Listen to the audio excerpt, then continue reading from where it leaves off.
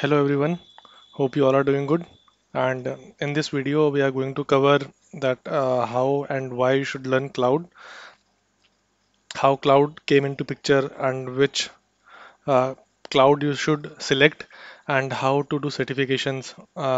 Okay, so before we understand how to start our cloud journey, we have to first understand that why we actually need cloud.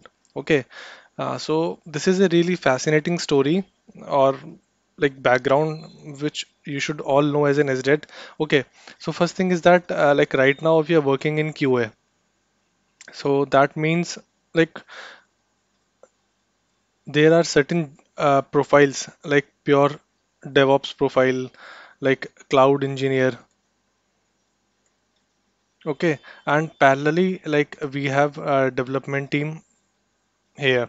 Okay, so these are all different roles, but with passage of time, like they should also know how the cloud is working and basic stuff. Right now, like few years back, the CI/CD part was taken care entirely by a DevOps team. Okay, that what DevOps actually means, like development plus operations.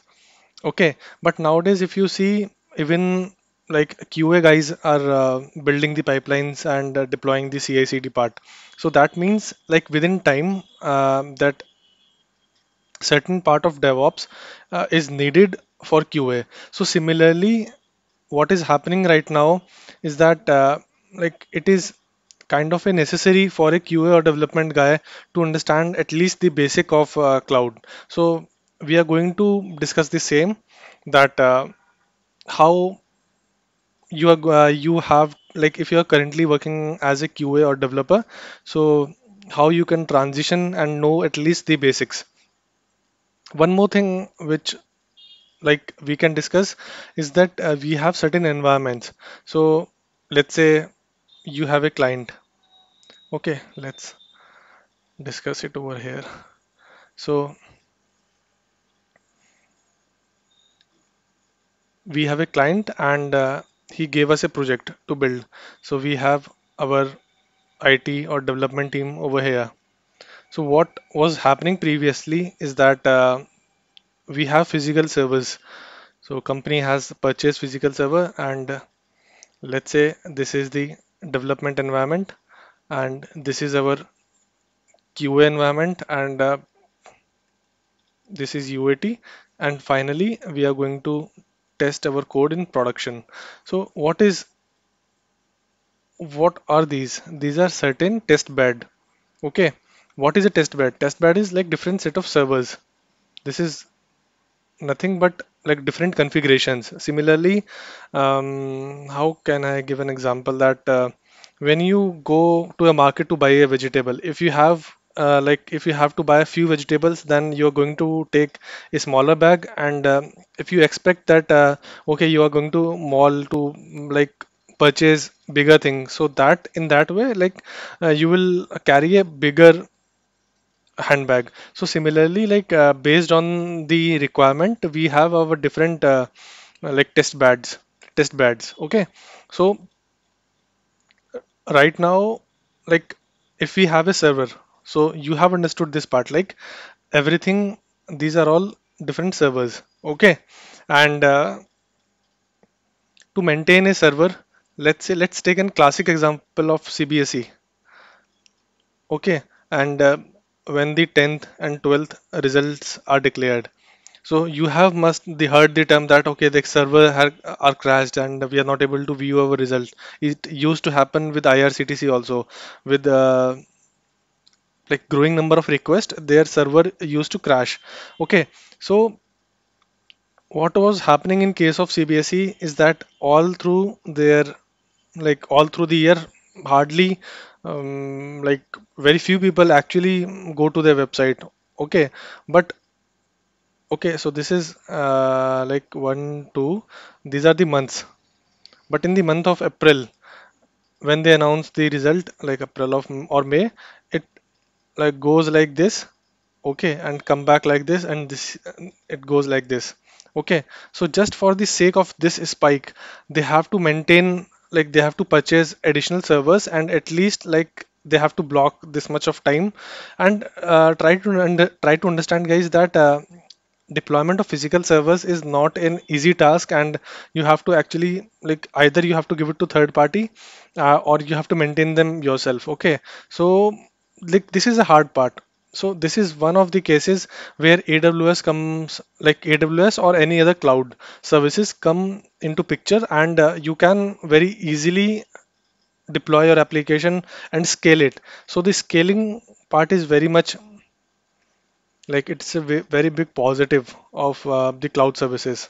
Okay, the second thing is reliability, that you have your physical services server in your premises or third party, and there can like mishappening, it can happen in your office, let's say fire. So in that, like 2 to 3 days, your entire thing will be gone down, your live application is down. So that is also one of the thing. And similarly, like when I was giving this example, then you have to maintain like these servers, like different kind of servers. Okay, so what is happening right now is that in a single click, like the fourth part is, in a single click, you can deploy a machine in Mumbai region or Singapore region, and just try to imagine that you have purchased your physical, like your physical space somewhere. Okay, and within seconds you are able to access it, and you can actually scale it to something that you cannot even imagine. So that is really fascinating for me, and that is why we should learn cloud, because gone are the days when people used to buy and maintain servers. Now everything in future, like right now, the phase is in transition phase. Okay, so companies are trying to move into cloud, but in the maybe 2 or 3 or 5 years from now, every new organization, when they'll need servers, they'll obviously like go to any cloud service and purchase that. And in that, like 70% of the market is captured by AWS, and rest all are like Google Cloud is also good, but like right now 70% of the market is with AWS. So that's why like most of the guys go with this. And I have also like studied this, and we can like see how we are going to learn it. Okay, so I have covered this part, that why to learn cloud is that this is the future. Plus um, scalability. So one more example I can remember is that when you have large amount of guests in your home, so you don't buy a new house, you actually rent out a place. So this is a similar, like a classic example of what is cloud. That it's kind of a hotel where, according to the number of guests, you can like buy rooms and additional services. Okay, so scalability, reliability, and like these are the basics which, okay, there are like 10 or hundreds of positive why you should move to cloud. Now coming to practitioner course. Okay, so in this, like any practitioner course of either AWS or GCP, what they tell is different kind of services. And right now in AWS there are 100 plus services. So like, just to name a very like famous one are the EC2s. So this is nothing but an elastic compute, and in that it's a kind of physical computer to you, like they will provide a physical machine, and which you can like IP, yeah, they'll give you an IP and everything else. And apart from that, you have like S3 Lambda services. Okay, S3 is like storing. Then these are very famous ones, and in the practitioner course, so you have to understand what like the famous services do and how they are related to each other. That's it, nothing like fancy over there, but it's like really an essential nowadays to have a basic like practitioner certification that will really like help you, and like time required for certification. So firstly, we will see the practitioner one. So I personally feel within 1 month, 1 to 2 months is enough for a guy to like crack AWS practitioner. And the second one, solution architect, like 3 to 6 months, depending upon how your workload is. And this amount is pretty much like in this you can clear the certification.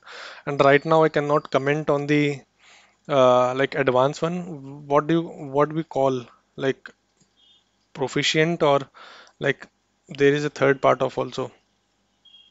So I'm for the sake I'm writing it advanced, and for this I feel like you need at least 1 year. Okay. So, and once you have made up your mind, like go for the practitioner one. It is really helpful. And nowadays organization are also looking for cross functional. So again, like let's discuss that. Right now if you see the job description JD of an organization, like testing is one thing. Like obviously you should be good in testing. Apart from that, what they are expecting is that like API, basic SQL is also kind of mandatory right now. Okay. Apart from that, like with this, like Git is also kind of mandatory. Okay. Now with this, if you can add some cloud flavor, that is really going to boost up your like profile, and that will surely help you in grabbing an job also. Okay. Now coming to the last part, that how you can save money on certification. So this is something which I have read somewhere, that right now like the practitioner one is of $100 and this one goes to $150. Okay, but like the good part is that they have their practice set at $20. So if you can crack like just before giving the exam, or let's say you are short on cash and like want to showcase your talent, that in that then in that case, like you can just like crack the practice set and tell the other organization that okay, like right now I'm short on cash, and like see I have done this practice. Okay, practice set. So if you can like crack it, you can simply tell everyone that okay, like I have the potential to crack it, and maybe in future I can like do the actual certification. So I hope guys this like video is going to help you to start transition, like I'll not say transition your career, but at least that's an basic essential which every QA engineer should know. So that's how I feel. And comment down below if you don't like agree with me, or like you want an explanation of anything. Okay, so I'll try to answer your doubts over there. Thank you guys.